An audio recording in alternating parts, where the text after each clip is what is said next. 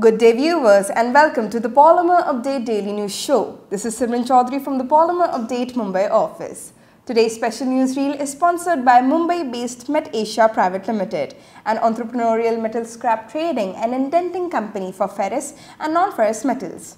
The company has successfully developed a global network of dependable suppliers with an unparalleled track record of reliability, authenticity, market know-how and financial capabilities. Let's start with energy news. Crude futures declined on Thursday. WTI traded at $72.94, a fall of $1.20 per barrel.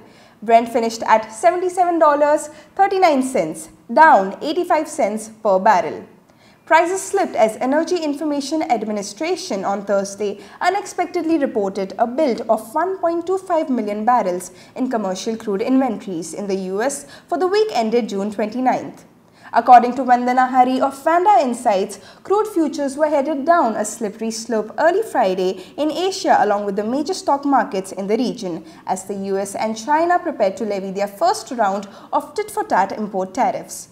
President Donald Trump on Thursday confirmed the US will start collecting 25% import tariffs on Chinese goods worth $34 billion annually starting 12:01 a.m. Washington time on July 6th. China has said it will do the same on US imports immediately after the US tariffs take effect.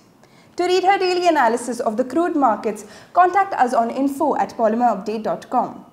Open spec naphtha prices meanwhile edged higher on Thursday and were assessed at the $671 per metric ton CFR Far East Asia levels, a day-on-day rise of $1 per metric ton.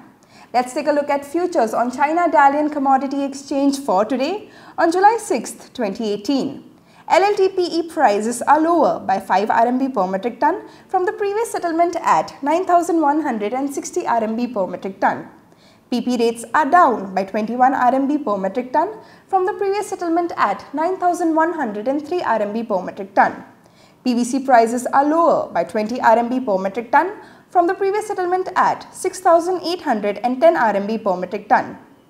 In plant news, Fund Energy has restarted its 440,000 metric ton per year PP plant located at Ningbo in Zhejiang, China on July 4, 2018. The plant was shut for a maintenance turnaround in early June 2018.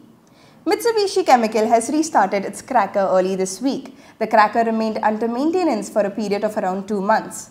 Located at Kashima in Japan, the cracker has an ethylene production capacity of 540,000 metric ton per year and a propylene capacity of 260,000 metric ton per year. Polymer Update has come up with monthly automobile industry insights for India as a value addition for its customers. The monthly report prepared by our in-house experts provides a 360-degree overview of the local automobile industry, including regulatory issues, technological development, key international issues, and latest trends affecting the industry. Visit polymerupdate.com to download the detailed report.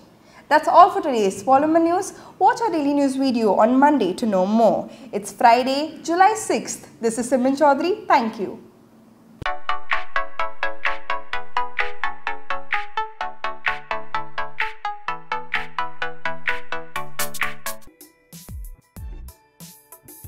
Find us on Facebook at facebook.com/polymerupdate and be sure to click the like button. You can also find us on Twitter at polymerupdate. For the latest news from the plastics and petrochemicals industry, subscribe to our YouTube channel and do not forget to hit the bell icon.